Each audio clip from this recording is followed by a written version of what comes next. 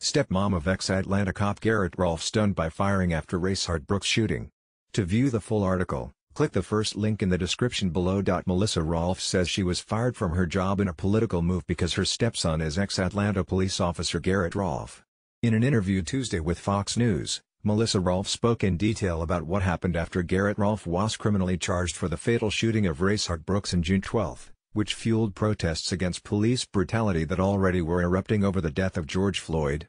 Apart from the ongoing criminal case, Melissa Rolfe lost her job on June 18 as the Human Resources Director of Equity Prime Morgage in Atlanta. While the company has said this was due to creating a hostile work environment, Melissa Rolfe maintained she was fired because of her relationship to her stepson. "It was a political move," said Rolfe, who has firmly stood by her stepson and said the war on police officers must end.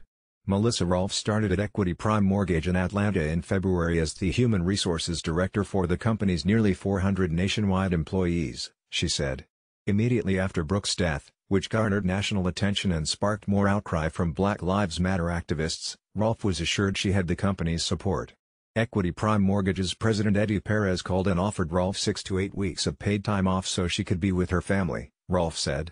"I offered to work from home and he said no, don't worry about it. Your job is safe," Rolfe said. "Don't worry about anything. Just take care of your family." Rayshard Brookson killing, former Atlanta officer Garrett Rolfe charged with murder, could face death penalty, but the company's support quickly evaporated on June 18, a day after a Georgia district attorney slapped Garrett Rolfe with 11 charges, including felony murder, which could potentially lead to the death penalty. A second officer, Devin Brosnan, is facing 3 charges, including aggravated assault. After Melissa Rolfe and her husband hadjust. To view the full article, click the first link in the description below.